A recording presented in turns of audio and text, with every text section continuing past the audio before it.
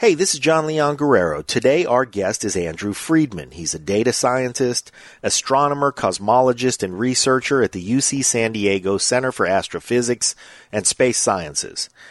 And he's a research affiliate at the MIT Science, Technology, and Society program. All that is to say that Andrew is uniquely positioned to take the world of quantum physics and mechanics and apply theory to the relatable world, like taking the concept of entanglement and explaining it like two particles created at the same point and instant in space as being akin to the Corsican brothers.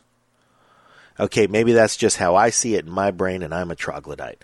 So I'm going to let Andrew do the explaining. He's been on the show before, and he returns to blow our minds again by explaining these phenomena along with how light that has traveled billions of years from long-expired quasars can close the freedom of choice loophole in the cosmic bell test. Don't worry, it'll all clear up when Andrew breaks it down.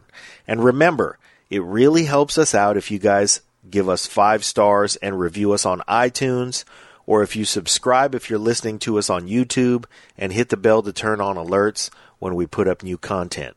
Thanks as always for listening. We really appreciate you. Now here's our guest today, Andrew Friedman. Lions Rock Productions. This is Jay Moore. This is Greg Proops. This is Jordan Harbinger. This is Dexter from The Offspring. This is Nathan This is East. Sebastian Younger. This is Rick Morata. This is Stuart Copeland. This is Mick Gillette. This is Andy Summers. Hey, this is Skunk Baxter. This is Gabby Reese. This is Rob Bell. Hey, this is John Leon Guerrero. Hey, and this is Pete A. Turner. Hi, I'm Dr. Andrew Friedman. I'm a research scientist at the UC San Diego Center for Astrophysics and Space Sciences. And I recently worked on an experiment trying to test something about quantum entanglement using astronomical observations. It's called the Cosmic Bell Test. It was the subject of a recent NOVA documentary on PBS. And you're listening to the Break It Down Show. And now, the Break It Down Show with John Leon Guerrero and Pete A. Turner. Yeah, we're here at UCSD doing what we do best, is talk and get my mind exploded by Dr. Friedman. And I have with me the purveyor of Paella, Paul Dimech, who's been on the show once before. And we're going to record your own episode later on today. But looking forward to it. As if for right now, what we're going to do is talk to Andrew and try to figure out what we can figure out about quantum physics, because this topic continues to fascinate me. And just understanding all of it, entanglement, mechanics, computing, quantum, the big quantum, what all of it is. So I guess let's just backtrack a little bit, because this stuff is really challenging. Let's talk about what the heck is a cosmic bell test and talk about the NOVA documentary, which everybody should go see. You can see it on NOVA. Actually, you can kind of see it on YouTube too, but tell us about it. Yeah, so quantum mechanics itself, it's our best theory of the subatomic world. And it's been with us for almost a century. And, all the digital technology that we rely on today, iPads, computer circuits, lasers, telecommunication, it relies on quantum mechanics. So quantum mechanics has allowed us to build incredible technologies, the kind of things that would look like magic to our ancestors. But something that's of chief interest for me and for many others in the theoretical physics and astrophysics community is that we still don't have a coherent story that we can tell about what the theory of quantum mechanics actually means about the real world. And this is a sharp break from the way science has progressed before quantum mechanics, and it's a sharp break from our other sort of pillar of modern science, which is Einstein's theory of general relativity, a theory of gravity. The theories are very different from each other. We don't know how to make them play nice with each other in certain regimes, and we think that in theoretical physics there has to be more to the story. So one of the ways of trying to make progress is to think about some of the weirdest features of quantum mechanics, to try to design experiments that involve not just quantum mechanics, but parts of the universe as a whole, and maybe we can make progress there. So we're interested in the phenomenon of quantum entanglement, and entanglement is one of the features of quantum mechanics that some people find the weirdest. It seems almost magical. Yeah. So if you have a pair of entangled particles, and I send one off to one observer, let's call her Alice, and the other to Bob, the other observer, and as soon as Alice measures something about her entangled particle, she instantly knows something about future measurements on Bob's half. So let's say she's measuring the polarization of a photon, a particle of light.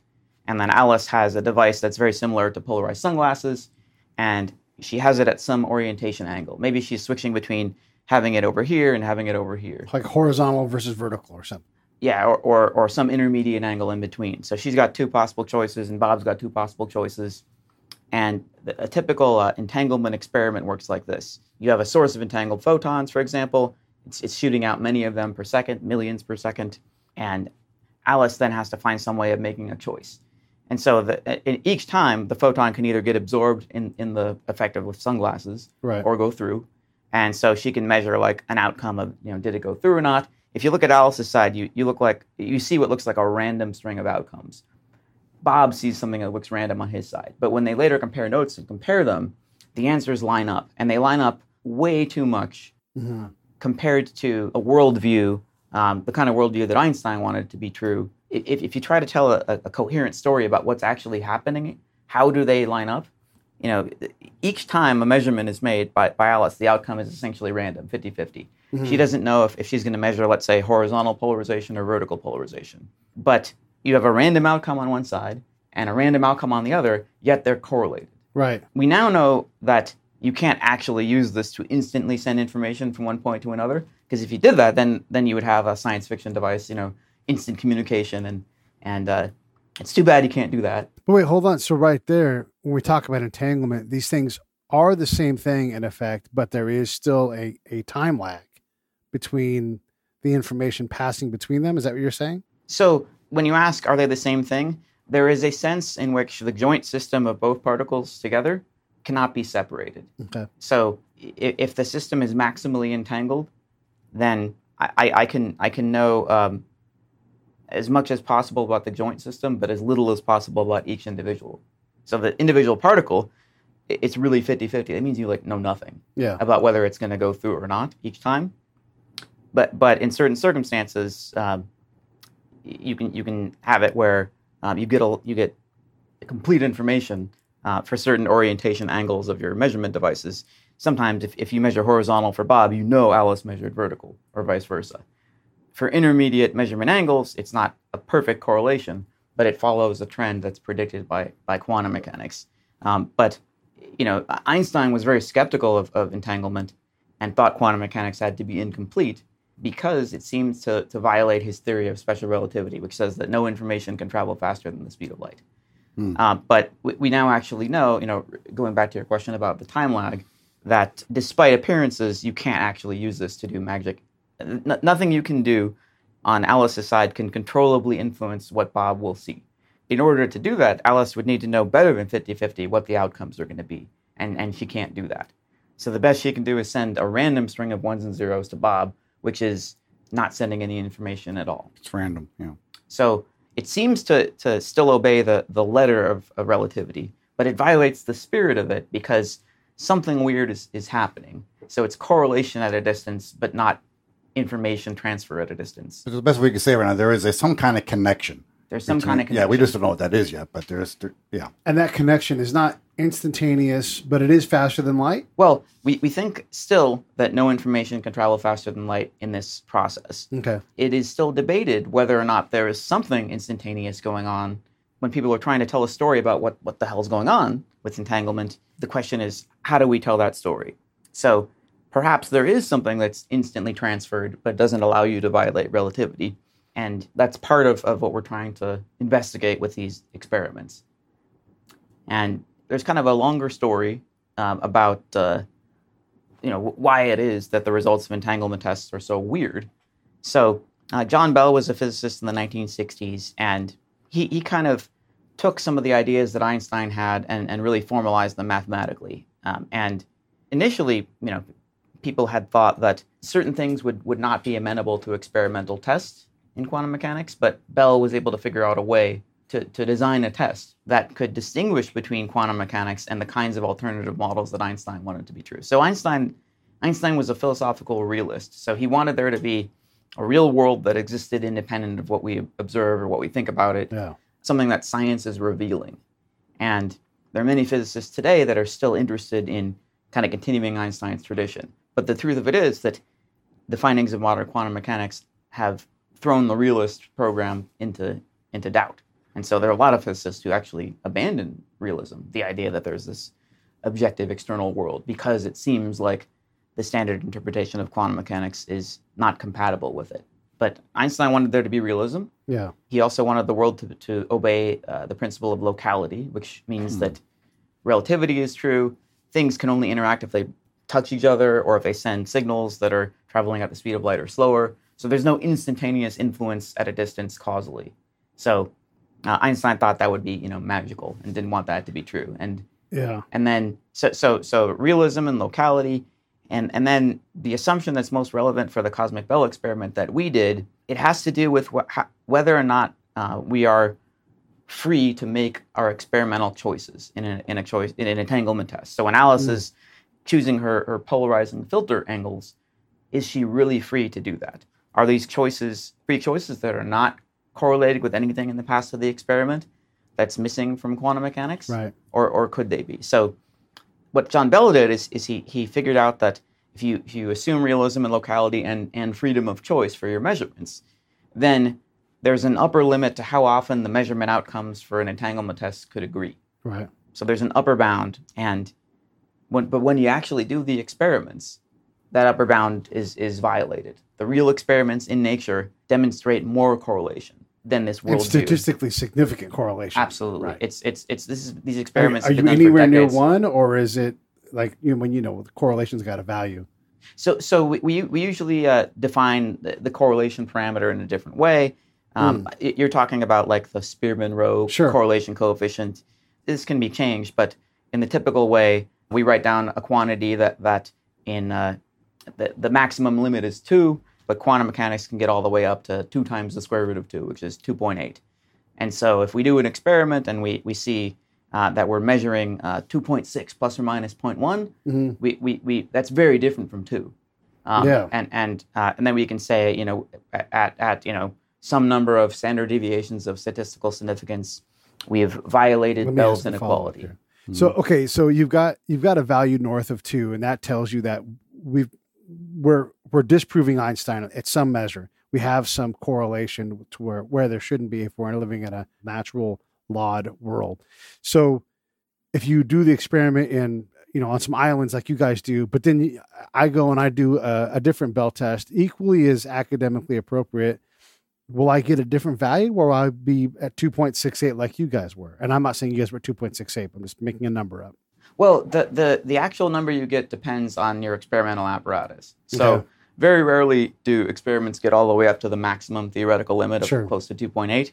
So sometimes it has to do with how good your entangled particle source is, or other things in your experimental setup. So in this kind of framework, the question people ask is, if the hypothesis you're trying to rule out is Einstein's worldview, a local realist worldview, where the upper bound is 2, then the question is, any measurement where you have a statistically significant measurement that's different from 2, 2.1 plus or minus 0.000001 would count as a statistically significant violation of Bell's inequality. 2.8 plus or minus 0.2 would also count.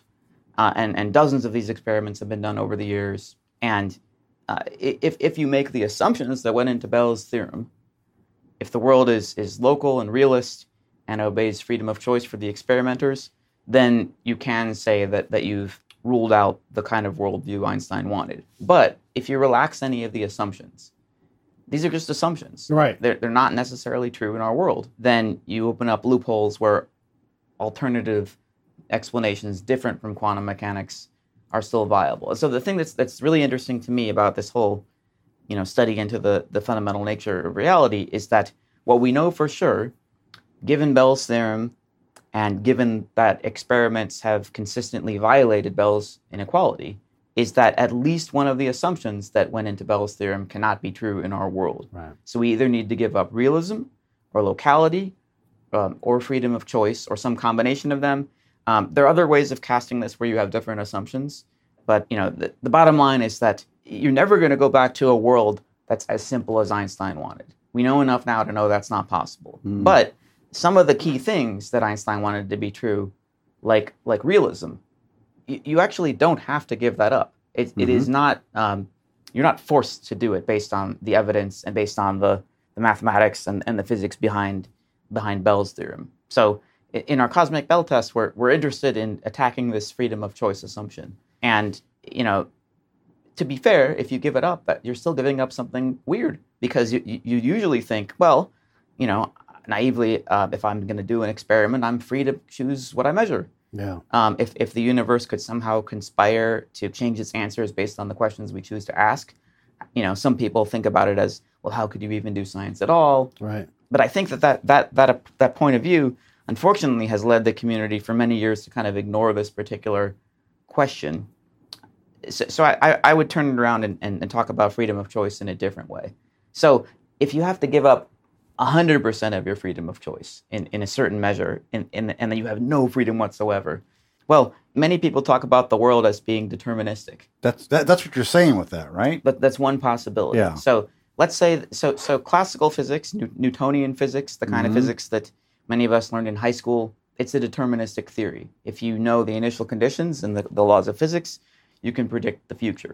And the precision with which you can predict the future depends on how precisely you know the input conditions. You never know them perfectly. Yes. But in principle, you could predict the future indefinitely. Or you could predict what the past was you could retroject what the past was. Yeah.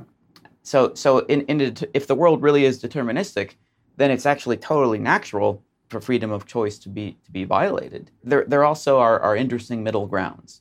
So let's say that you actually don't give up 100% of your freedom, but you give up some small portion of it, suitably defined in a mathematical way. What we've shown in our recent theoretical work is that it's actually possible to keep locality, to keep realism, by giving up a modest amount of freedom. So, but you're talking about a super tiny amount that you would never notice in regular day-to-day life. So I would turn the question around to sort of say, is giving up this amount of freedom something that is too hard to live with?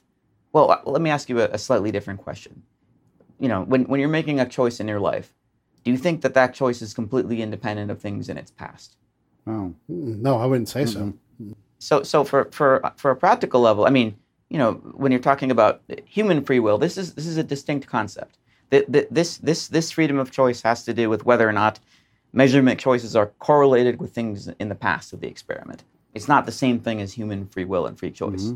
But when we think about making a choice on a day-to-day level, I don't think any of our choices are like totally free. They just sprout into existence without anything in the past influencing them. Yeah. I mean, even by disregarding the past, you've allowed the past to influence the decision in some way. I understand what you're saying. I think that I don't. Well, fair enough. But I mean, if you yourself are like, I'm just going to ignore what happened the last time that I chose to do this. Yeah. Then it is influencing you. Yeah. Let me take us off the rails from this a little bit. Sure. Does that mean that John Knox was right? He's the guy that started basically the Presbyterian Church, and they believe in predestination because God's already, he's all knowing. He's a quantum God almost, like he knows everything. So are you talking about like Calvinism and that? Yeah, kind of, that's exactly the same. Yeah. Yeah. So well, okay. If the world is deterministic, the idea is that given the initial conditions of the world at some time, you can predict the future state of the world. But I think you need to be a little bit more precise about whether or not that means that things are predestined. Right. So there's a possibility, for example, that let's say conscious beings like us living in a world like that could figure out what the future is to infinite precision, but most likely we couldn't actually ever do it. So maybe there's some God's eye view perspective where you could predict the future like that, but no humans, no aliens, no anybody who is has access to a finite amount of information inside the system could ever have that complete knowledge. So for all practical purposes, to us, there would always be uncertainty in predicting the future, and there would be no way of knowing whether or not, with any experiment, whether or not the world was really perfectly deterministic. It's a weird question. So I would say that it's a philosophical position which is logically possible, but it would take a lot of. I don't know if it's possible for there to be evidence that would convince everybody of that predestination was real. But 100 years ago, we were at the same point when it came to, Bohr's world and Einstein's world, right? I think that the debate between the Bohr and Einstein, it definitely was related to these questions. The sort of key issue there, I think, is whether or not there was a real world underneath the hood of quantum mechanics. But Bohr's position was basically that quantum mechanics doesn't allow you to ask about the real world. It's just about what you can learn from experiments and measurements. So unfortunately, that program has been dominant in the theoretical physics community. It's the so-called Copenhagen interpretation of quantum mechanics, sometimes called the shut up and calculate approach, where you can use quantum mechanics to make predictions about quantum systems, but you sweep away the philosophical discussion about what's actually going on. So if you're in the realist camp, like Einstein was, you actually want to know, well, sure, the theory is great. I can use it. I can make really precise predictions about certain things. But what is it about? What are we talking about? What's the story of what's happening at the subatomic level? And we still don't have that story. And so nowhere in quantum mechanics, in my opinion, like with entanglement, does this lack of this story really hit you in the face. We don't know how to tell a story. Yeah. So kind of jumping a little bit back to the cosmic bell experiment. So our idea was, instead of letting anything on Earth choose our measurements for this entangled particle test, like human experimenters Alice and Bob, or even random number generating boxes that live on Earth, we outsourced the choice of those measurements to the universe. So we let light from distant galaxies that's been on its way for billions of years. The quasars, yeah. Yes, the quasars. They're a particular kind of bright galaxy that was really, really useful for this. We let the color of that light choose in real time which measurements were made on the entangled particles while they were in flight. And what you can say with an experiment like that, given the fact that we did observe violation of Bell's inequalities at high statistical significance, if we assume that Einstein's theory of relativity is true, and that causality works in the way that we think, and information can't travel faster than light, then because the quasars, one of them was a little over 12 billion light years away, and the other was just under 8 billion light years away, we can say that it's still possible for an alternative, local realist explanation like Einstein wanted to explain the results of the entanglement test, but it would have to have been in place, 8 billion years ago. So there's a smaller and smaller corner of space and time where these alternatives could be living. We have not ruled them out. Yeah. But we've sort of, given the assumptions we made, we're pushing them back further and further and making it less plausible. So quantum mechanics is safe for the moment. So I would say that our results are consistent with quantum mechanics, but they don't definitively prove quantum mechanics is the correct and final theory at that scale. But the hope in doing these kinds of experiments is that maybe you'll see something unexpected that would give you evidence that would point you in the direction of new physics beyond quantum mechanics that might help you understand how to merge quantum mechanics and general relativity together. But it's just fun to think about these incredibly crazy things, and it was really, really a cool experience to be part of the team that came up with the idea for the experiment, to put together a collaboration, to fight for funding, and we were able to get funding from the U.S. National Science Foundation, and then we partnered with Anton Zeilinger's quantum optics group in Vienna, and his group, they're some of the world's leading experimentalists in quantum optics. And our team in the U.S. had astronomers and cosmologists who know all about quasars and telescopes. And we were actually able to, just over 6.5 years from idea, do the experiment in the Canary Islands. Yeah. And that was the subject of this recent NOVA documentary. It's just super fun to see your own work displayed in a forum. Like, this is a show I grew up watching, and then I it's like the flagship science program in the U.S. And I think 3.5 to 5 million people watched it live or later, and compared to a scientific paper that you write. Oh yeah, come on. Yeah, so like a successful scientific paper might get read by dozens, cited by 100 people or something. Yeah. You literally are counting citations and getting stoked. You're like, you hit 40 and you're like, it's 40, but it's like every day it's going. You're like, this is from our friends who are listening. Mm-hmm. When you get cited, it's a big deal for your ego, but also it validates your work that your peers look at it and go, wow. And as you see that go up, you get really fired up, but that number is measured in triple digits most of the time at best. You know? Yeah, I mean, so we're talking about a completely different level of reach to have, and that, who knows how many people have watched the bootleg YouTube video, you know, and it's just I can tell you how many. I'll look right now. 'Cause that's how I watched it. Okay, fair enough. Yeah, I think it's on Amazon Prime too, But ultimately, it's I don't think that scientists are doing science just to like keep it all locked up in the ivory tower. It's about sharing it with everybody. I mean, and it's science belongs to everybody. The real world is out there to be discovered. Let's play with this a little bit and get in the conversation. Do you have a question specifically? Yeah, there's one thing I didn't understand. They this Bell experiment. I just got exposed to it coming on the way down here. Oh, sure. It's fascinating. What I don't understand though, you have the lights coming or the emissions coming from these two quasars, and there are billions of light years of separation, and somehow they're impacting one another. Why can't you look at that and say, "Wow, if not proof, then therefore very strong indicator that something actually can travel faster than the speed of light"? So just to step back a little bit, if I didn't make this clear, that's my fault. So it's probably my understanding, actually. So the entangled particles themselves are generated on Earth. Mm-hmm. They are generated at the same point in space and time, and they have a shared causal history. Mm-hmm. They're sent off to two different measurement stations, and while the entangled particles are in flight, you need some way to set the polarization angle of your filter on both sides. That's what the galaxy does. So there's a telescope next to each measurement station, measuring light that's been on its way for billions of years. So the quasar A and quasar B, they are as unentangled and with each other as possible. Right. Their shared causal history goes back to 13.1 billion years ago. We think that the Big Bang happened 13.8 billion years ago. So these guys, no third party could have talked to quasar A and quasar B since less than a billion years after the beginning of the universe. Okay. So the light from the quasars is used to randomly choose the measurements on both sides. So the quasar light, it is not the case that quasar A could have communicated with quasar B in the history of the universe. Yeah, and that's a totally reasonable misunderstanding. We don't know yet how to do an experiment where we actually take astronomical light from far away and do an entanglement kind of experiment with that kind of light.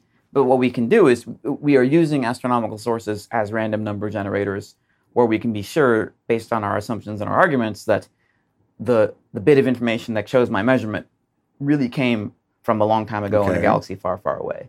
So within the three principles that Bell puts out, it seems like you're addressing the freedom of choice the most. Yes. Because you're not dealing with locality, because you're talking about half a mile distance total. Well, we actually are. You are testing that as well. So the way that we're dealing with locality, so one loophole that would allow a non-quantum explanation, like Einstein wanted, to mimic or fake or simulate quantum mechanics would be if somehow information on Alice's side about her measurement choice or outcome leaked over to Bob, and then Bob could choose his measurement in a certain way and be guaranteed of a certain outcome. Right. So that's the locality or communication loophole. So how do you get around that? How do you close that?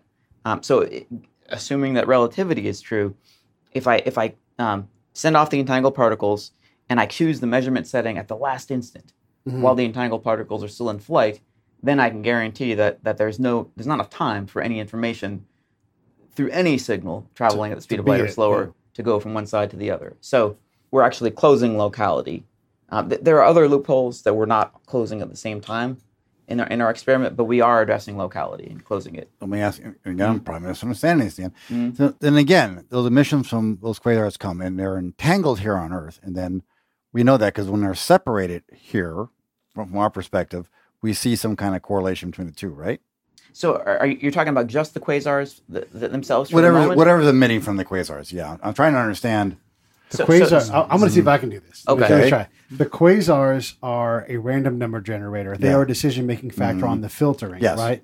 They have nothing to do. And there's no entanglement here as it's coming to us. The quasars are not entangled with each other. Right, gotcha. And so we're talking about the photons that are being sent horizontally in this case, right? Has nothing to do with the quasars shooting vertically. Okay. It's a horizontal source of photons. How did I do? Yeah, that's good. If I looked at like the sequence of like We use whether the photon is redder or bluer than the cutoff of 700 nanometers in wavelength as our choice of whether it's a 1 or a 0 for our random number generator.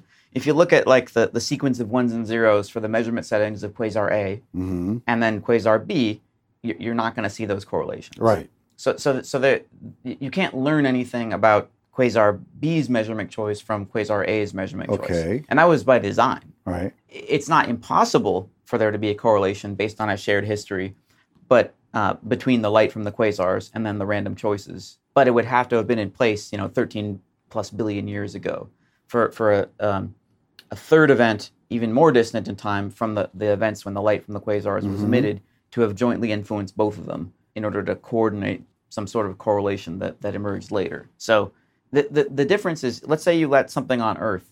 Let's say you guys chose the measurements on Earth, and you're choosing your sequence, and Pete's choosing his sequence. Well, somebody else could say, well, how do I know you guys didn't conspire and talk to each other earlier?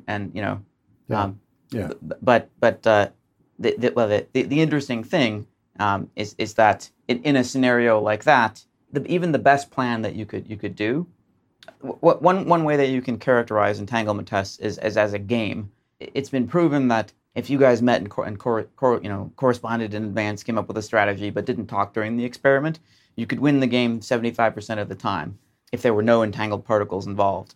But if there are entangled particles, you can win the game 85% of the time. And that doesn't seem like maybe a big difference, but that's actually equivalent in a different way of thinking about it to the limit of 2 versus the limit of 2 times the square root of 2, 2.8.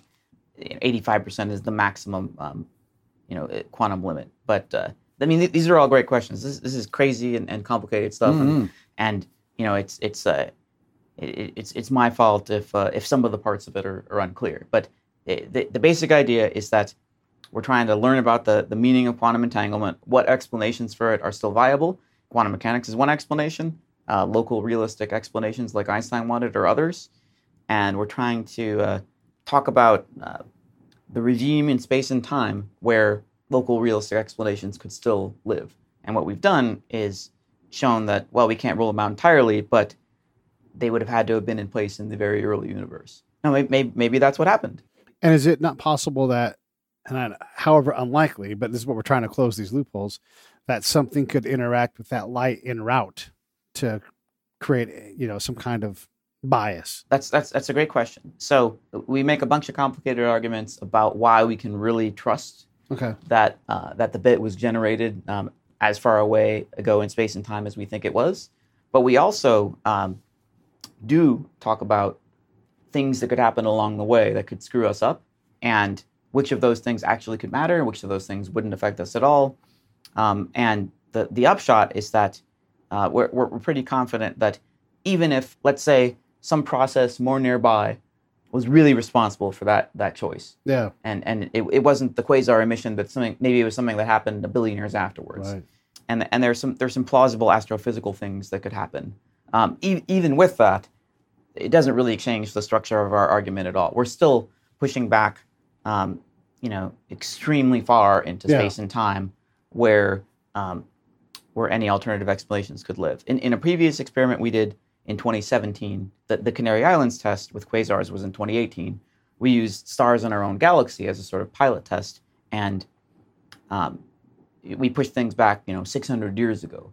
So we pushed it from 600 years ago to 8 billion years ago. So the question you ask is a great one, but what we found is that none of the other things we considered really jeopardized our conclusion. This episode of the Break It Down Show is brought to you by Lions Rock Productions. That's us. We publish, evaluate, and develop podcasts just like this one, consult others to build their own, and create associated content and content marketing strategies. So if you're launching or expanding your social media presence, your business, or your personal brand, or if you just want to take your media presence to the next level, reach out to us on Twitter at Pete A. Turner or at JohnLG69 at the Break It Down Show. There's 1,000 ways to get a hold of us. Now enjoy the show. The question you ask is a great one, but what we found is that none of the other things we considered really jeopardized our conclusion. And then also, it can be that things interfere with the ability, because you guys had this problem. The weather just said no, so the galaxies couldn't make their decisions, and But that's a different thing. But that is sort of akin to the things that may happen along the way during 12 million or 12 billion years of travel. Well, that's an interesting kind of thing. There are other loopholes one could talk about that kind of have to do with this question of can you even do the experiment at all? And the weather is one of those things that, maybe you wanted to make your measurements during this time period, but the weather doesn't allow you to point your telescopes up at these galaxies and get light from it. There's another loophole that has to do with the fact that the entangled particles go through your polarizing filter, and when they make it through, they get measured by some device, either a very fast photon counting device. The things we use are called single photon avalanche diodes. Other experiments could use a digital camera, for example, but no detector is perfectly efficient. So let's say you had a scenario where your detector only detects 10% of the things that go through. Well, then it could actually be that, let's say you counted the 90% that you're missing. Maybe it's actually, maybe the Bell violation would go away. Maybe it's consistent with local realism. And so the way you close that loophole is by using detectors that are super efficient, 80, 90%, that are only recently been developed, where the photons that you don't detect are not enough to push you in the other direction. But you could conceivably build a model where you say that, well, it turns out that I was going to do this experiment for, I needed, 10,000 runs of data in order to get a statistically significant conclusion, and I was going to do it during this 2-hour block, but the weather prevented me. You could say, well, I'm speculating that, well, if I had been able to do the experiment during that time when the clouds were up, maybe I would have gotten a different result. But at the end of the day, I think that once you build up sufficient statistics in the set of data that you're actually able to get, it becomes less and less plausible that something like that could explain it. If you only had like a very tiny sample of data, there might be some hope for some crazy explanation like that. Yeah. But it's not that crazy in the sense that if you're actually asking fundamental questions about, is the world deterministic? Do I have free choice to make my measurements? Sure. Maybe, I wanted to do the experiment at 5 p.m. and I can't do it, Yeah. We need it to be dark, so, 8 p.m. You go through some really interesting philosophical paths when you're trying to think through these things.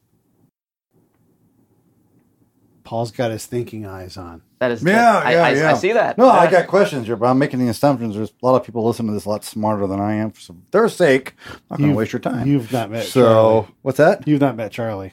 Well, what I would say is that to you and to any listeners out there, curiosity is always a good thing, and there's no such thing as a stupid question, especially when it comes to this super complicated stuff that it takes decades to get your head around the terminology. Mm-hmm. It really is a foreign language.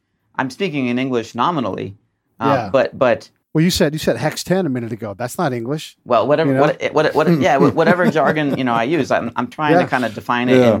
So let me ask you a practical question then. Okay, so as we look at the collision of Einstein and quantum theory, there's things that we don't know about a lot of science. Like, as far as I know, we know what gravity does, but we really don't know what it is. Like, yes, mass, but these are also sort of similar to spooky action at a distance. These, Jupiter and its moons are connected through gravity, but like, why? Where does gravity come from? Who turned it on? Can you turn it off? Is that related to the quantum world then? So we think in theoretical physics that probably the answer is yes, and we have to understand exactly how that connection works to come up with a theory of so-called quantum gravity that brings together quantum mechanics and relativity. It might be a quantum theory of gravity where we take Einstein's theory of general relativity and make it more like quantum mechanics. It might be a deterministic theory that is more like general relativity, or it could be something completely new and different that it doesn't look anything like either of the theories. But as far as gravity goes, in Einstein's general relativity theory, we think of gravity not as a force between two objects, but as a manifestation of the curvature of space and time itself. Okay. So, but it's always represented two-dimensionally. Well, we are limited to 3 dimensions of the world that we can perceive. Mm-hmm. Right. So when we represent the curvature of space and time, we're actually thinking about curvature in 3 dimensions. Yeah. But we make a 2-dimensional analogy, like a bowling ball on a rubber sheet. Yes. And that's the limit of the fact that we live in a three-dimensional world. We mathematically can write down what curvature looks like in 3, 4, 5, 6, whatever dimensions. Yeah. But our capability to visualize, we're limited to slices that can be displayed, Right. in a three-dimensional world. And so you can have like a two-dimensional movie that captures like a third by using time to represent things, but those are called embedding diagrams, and they're useful as analogies, but they're not perfect. But I guess one way of thinking about it is that in general relativity, the reason why the Earth orbits around the Sun is it's actually traveling on a curved space. Well, it's traveling in curved space, but the path that it's going is the equivalent of a straight line in curved space. It's the shortest point. Yes. The shortest distance between 2 points in curved space is where it's traveling. So as an analogy, if you live on the surface of the sphere, not on a flat plane, and you want to get from the North Pole somewhere, the shortest distance between 2 points is actually going to be part of a great circle that goes around. It's not going to be, you're not allowed in that situation to go through the middle of the sphere. You're stuck to the surface. Because any pilot traveling across the ocean knows. So. Yeah. So we have from our understanding of latitude and longitude on the globe, you have an idea of those kinds of paths, on the surface of the Earth. But that's the way that gravity is thought of in general relativity.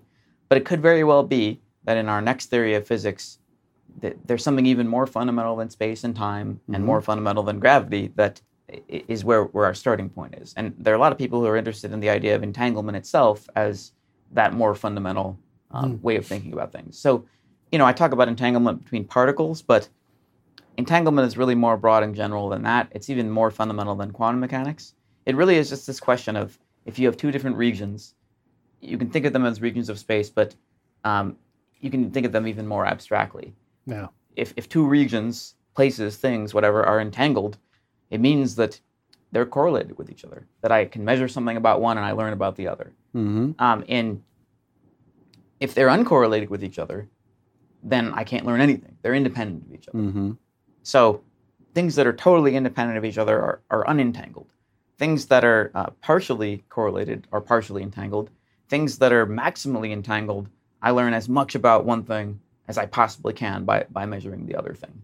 And they're the same thing in some ways. Well, the joint system of the two different regions cannot be separated. That's the way that I would look at it. That you can't really talk about each system individually anymore. And that's a departure from classical physics, where it was always possible to talk about things being independent. And for the most part, when things are weakly entangled with each other in the real world, it's a decent enough approximation to think of them as independent of one another. But there's an interesting framework where in this abstract space of this new physical theory, things that are highly entangled with one another correspond to regions in space and time that are close to each other.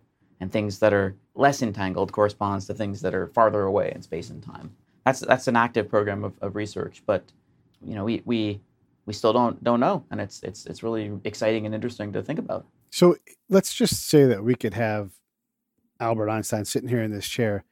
What would he have to say about your test? Would he still be looking for loopholes? Is he still proving his point? But given the 100 years of work to get to this point, or is he like, yeah, I've evolved my position. It's more of this, because he's always, he's the figure. I mean, in terms of like a layperson looking at physics and everything. Well, many of us, who work on things that are the legacy of his research would love to, resurrect him from the past and have a conversation. But if I was to speculate, I think that he would appreciate what we were doing. I think that he would definitely be willing to change his mind based on new evidence. But ultimately, this is an interesting story where many of the people in the physics community think that Bohr was right and Einstein was wrong in this regard. That a world could not be local and realist. But I think Einstein would appreciate the subtlety of the fact that the case is not quite closed. So for example, we know that at least one logical possibility is that you can keep locality, you can keep realism, but by the price is relaxing a little bit of freedom of choice. Oh, give us a sense for how much. What is a little bit? You said, vast majority is freedom. So I'll get a little technical here. Ooh. So nice. Hex 12. So what we're talking about is, Alice and Bob can each make choices on their side for their experimental choices. Yeah. In the standard experiment, they each have two possible choices. And the question is, if you look at the distribution of their possible choices, is it correlated with something that's missing from quantum mechanics? Yeah. Einstein and others called these hidden variables. Okay. Bell's freedom of choice assumption is equivalent to the idea that the joint measurement settings are uncorrelated with the hidden variables. They have no mutual information. There's nothing you can learn about one from measuring the other. Okay. But let's say they had one bit of mutual information. That would mean that if I measured Alice's and Bob's measurement choices, I would know exactly the value of the hidden variable and vice versa. One bit is like as much information as you can get. Mm-hmm. So what we found is that you can build models where the mutual information between the joint settings and the hidden variables is a small fraction of a bit, 1/22 of a bit. So what does that actually mean? So let's say you do this experiment 22 times. Okay. And then you ask yourself, on both sides, they each had two possible choices. Yeah. So you can ask, if you did 22 experiments, how many possible sequences of measurement choices were possible? And the answer is 4 to the 22nd power. If each Alice and Bob can freely make choices on both sides. But if it turned out that there was a 1/22 of a bit of correlation, mutual information between their choices and the hidden variables, then they wouldn't actually have access to 4 to the 22nd power, which is 2 trillion choices. They would have access to half of that. So 1/2 times 4 to the 22nd power. So they instead of 20 trillion, they would have 10 trillion. Yeah. So you're still talking about a stupidly large amount of free choice, and that's a really subtle correlation. Right. Let's say how could you tell the difference? So let me put it to you this way. As an analogy, let's say you went to a Mexican restaurant and there's 10 things on the menu and you're like, I'll have the chicken burrito. And then they tell you, I'm sorry, we're out of chicken. That actually knocks off 5 things off the menu. So you thought you had access to 10 naively options, but you really only had access to 5. Yeah. You still have the free will to choose, amongst the remaining options. But carnitas, please. Right. Yes, absolutely. But the amount of options that you thought you had, the degrees of freedom you had to choose between, you would have naively been overcounting. So this is a really subtle thing. So let's say you hypothesize that gravity plays a role. Okay. Then there's this question of whether or not it's actually possible for things like your measurement choices to really be free and independent of things in the past. So gravity is the kind of a thing that is a long-range force when we think about it as a force. So it's not at all implausible to me that we think that our choices are free and uncorrelated with things in the past in space and time, but that because of gravity, it's just not possible for them to be completely free. That they might only be very weakly correlated with, like, let's say somebody drops a baseball on the moon. Mm-hmm. Is that going to affect me gravitationally? Not very much, but it's not zero. It's not zero. So the way I'm thinking about it is that if you nobody knows how to do this calculation, but if you think about the gravitational influence of everything in the history of the universe and you added it up, there might be a way for this very subtle reduction of freedom of options to come into play. So in physics, we often talk about things like boundary conditions and conservation laws, that if you didn't know about them, then things can look weird and conspiratorial. Mm-hmm. So you might have heard of conservation of energy or conservation of momentum.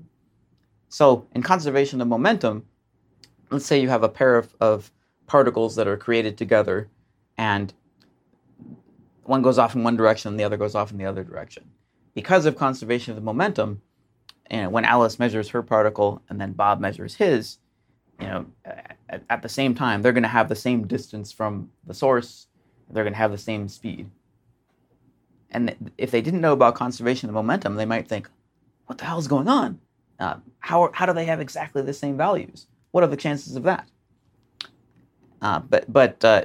So when people talk about relaxing freedom of choice as requiring some sort of a weird conspiracy, I would just ask them to think about, well, it could very well be that there are new conservation laws in a new theory of physics that don't allow perfect freedom of choice to actually exist in the world. And I think that you still have to give up something, but you're not giving up much. Giving up realism or giving up locality means that there is the possibility of faster than light influence of some sort. Right. Giving up realism means that you're not when you're doing physics, you're not telling a story about the world. You're talking about maybe at best what we can know about the world, but you're not talking about what's actually happening. And so Einstein and to some extent Schrodinger and some other physicists and people like Lee Smolin today are interested in this program of whether or not it is still possible to build a realist theory of physics where physics at its core is actually about something. And then we've looked at what Bell did, with realism, freedom, and locality.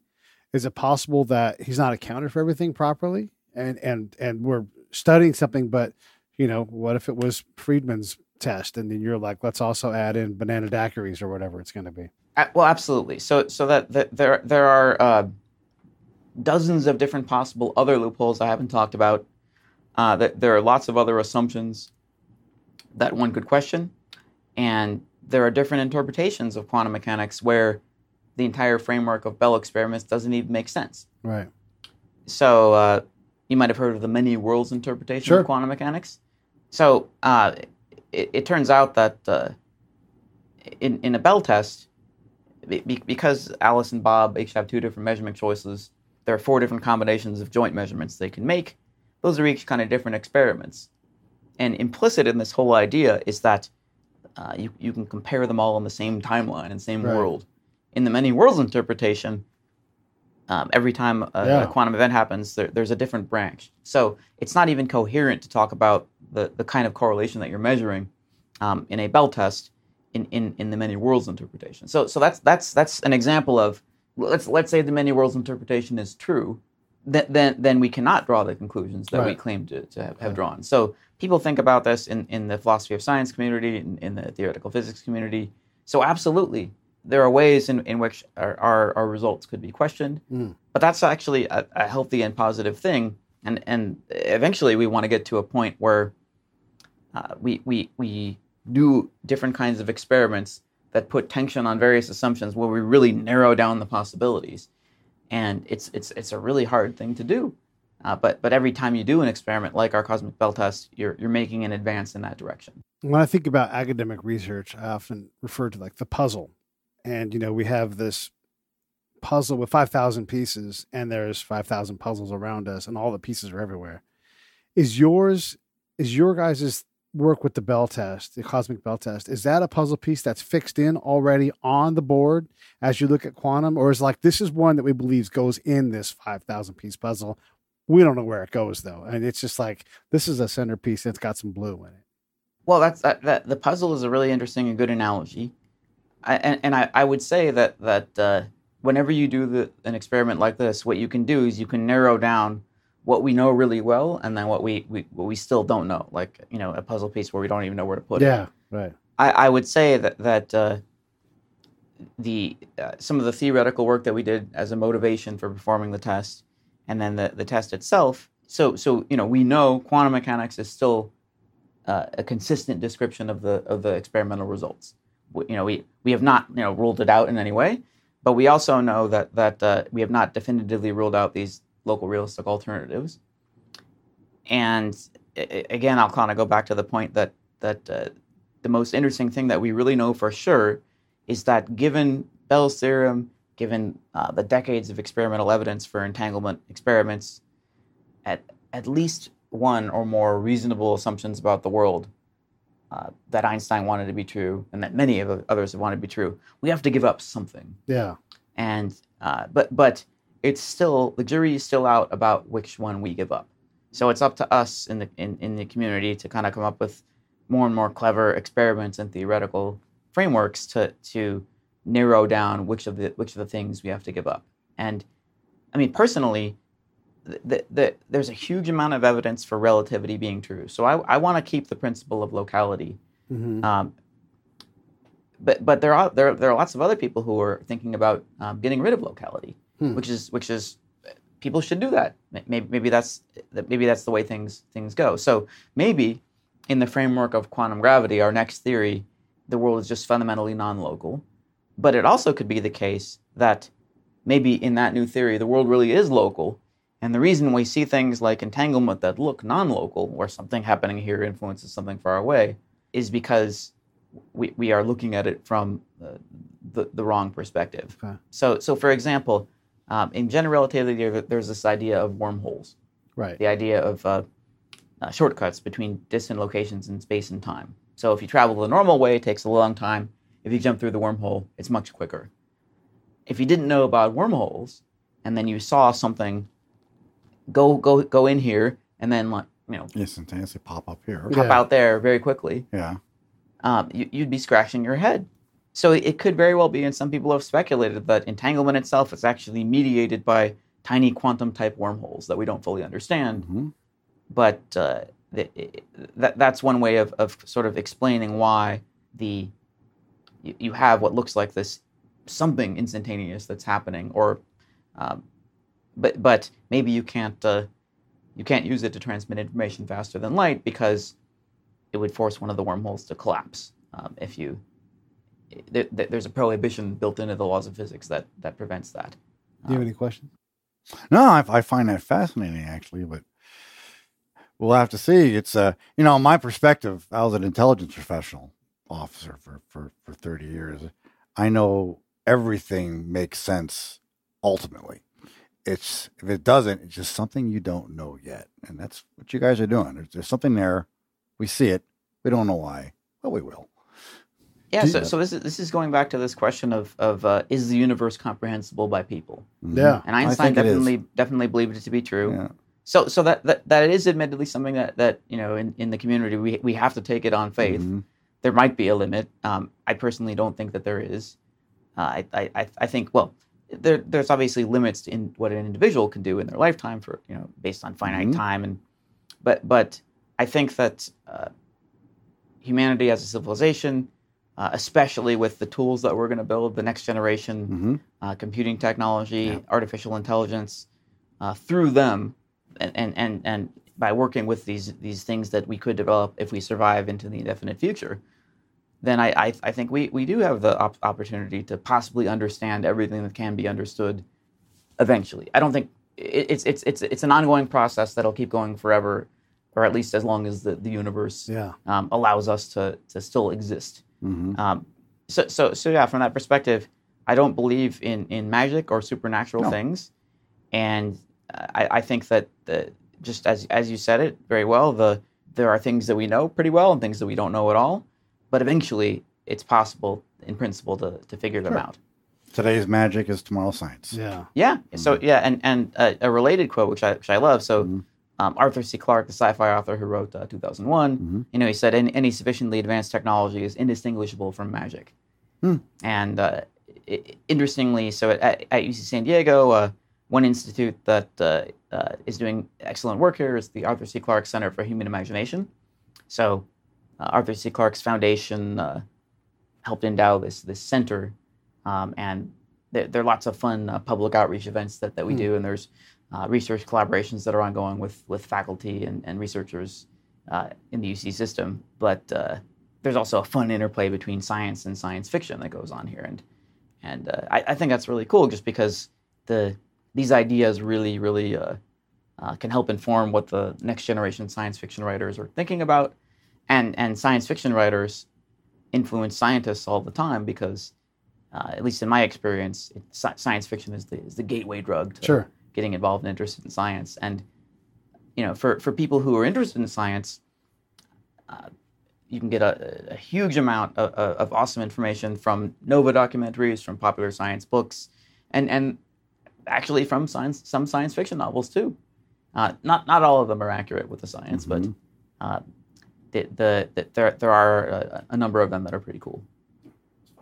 What's the coolest thing that you're hoping to see in the next 20 years? Just even outside of your own work and everything, given what we know of what's going on and what's coming, what's fascinating? Is it the increased use of AI? What do you think? In terms of what I think is likely, I think that, I'm interested to see whether or not quantum computers will be possible. Mm-hmm. And this is a new technology which is fundamentally relies on entanglement, and it holds the promise to do amazing things that our current classical computers can't possibly do in our current understanding, including breaking the world's existing encryption codes, right? But also learning about the fundamental world even more by being able to simulate quantum systems way better than we could ever do using our computational technology today. There is an interesting interface between artificial intelligence, machine learning, and quantum computing that the sky's the limit as far as the kinds of capabilities that could be enabled by that. Now, the engineering challenges with quantum computing might be too difficult ever to overcome, or they might only be overcome in 100 years or 1,000 years or something like that. But it's also not impossible that in our lifetime. We already have working quantum computers that can do a very, very small amount. But if you're talking about the kinds of quantum computers that could realize the promise of these next generation technologies, that would be really awesome to see. As far as what is unlikely, but I would be even more excited about, it would be super awesome to meet aliens. Yeah. So I, have you met Paul? Yes, I have. Anything you want to tell me? So as an astronomer and a cosmologist, I think most of us think that it would be very weird if we were the only intelligent civilization in the entire history of the universe. No, it's mathematically it seems bizarre. But it does seem bizarre. But the truth of it is, we just don't know, because if life evolving is just so rare, then even the huge but finite amount of opportunities in our universe might not be enough. Our galaxy, the Milky Way, has 400 billion stars, and there are hundreds of billions of galaxies that we can access in the part of the universe we can observe. We only have access to a finite part of the universe. Yeah. And if there's 10 to the 22nd opportunities for life, well, maybe even more, because maybe there are 10 planets per star. Yeah. And maybe one, let's say just one of them is habitable. Well, let's say the chance of life evolving is 1 in 10 to the 50th power. Yeah. That still leaves quite a bit. Then you might not, despite the large number of opportunities, it might not be enough for more than one. We just don't know how likely it is for life to evolve.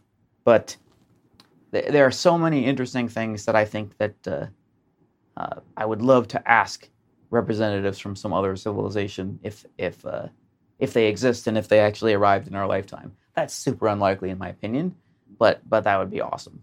Given all the stuff that's out there that we don't get about our own past, do you think aliens have been here before, or is there a value greater than zero that aliens have been to this planet before? I think that the evidence that we have is not very strong as far as aliens having been to Earth before. Mm-hmm. The probability is not zero, right? Based on the information that we have, but all the evidence that people talk about is very weak. Mm-hmm. Yeah, and a very very plausible scenario is that even if alien civilizations have already evolved in our own galaxy, forget about the other galaxies for the moment. The galaxy's so big, it takes 100,000 years for light to go from one side to the other. Let's say a civilization on average lives for 5,000 years before destroying itself in some way. Then you can view the galaxy like a Christmas tree, and then the question is, when a light's on, that means the civilization's alive and active. The question is it ever possible for two lights to be on long enough and you can imagine spheres getting sent out from the lights. This is the sort of wavefront of communication, of sending light signals to each other. Is it ever possible that for one of those spheres to overlap with another one while it's still on and receiving? And that depends on a lot of things that we don't know. It could be that every civilization is so sparse in space and time in the galaxy and doesn't live long enough to have a high probability of contact with another. I never thought of the time aspect. You're right. Yeah, the time. Charles Krauthammer, before he passed away, that's one of the things he said. Is life is probably out there, but the fact is, it's probably just as prone to take themselves out as we look like we are. So it's unlikely they're around long enough to actually communicate. We just don't know how. Yeah. I mean, evidence here indicates that we could destroy ourselves any day, unfortunately. Yeah. And let's not forget, like, once you get off of this and outside of an atmosphere, you're not supposed to live.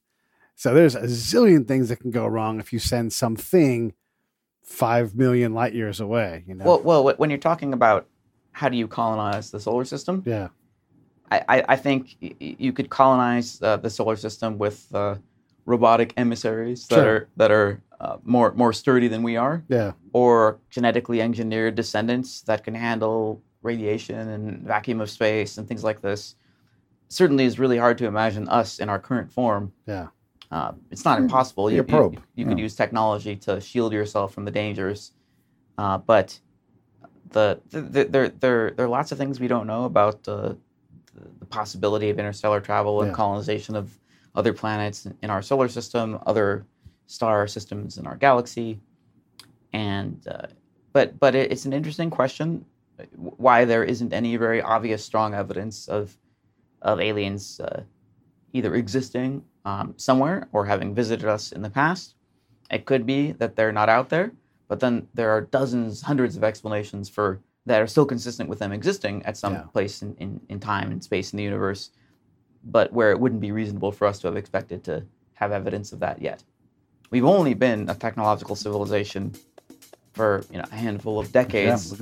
Let's say communicating with radio waves. Yeah. Mm-hmm. And who knows what technology the aliens would be using? Maybe it's radio waves. Maybe it's something else that maybe it's focused neutrino beams that we don't have the technology to do yet. Maybe we're looking in the wrong place. Mm-hmm. Yeah. Either way, it's been awesome, this conversation. We never even got into quantum anything and religion, really, other than talking about Knox. So we'll have to do another episode at some point. Sure.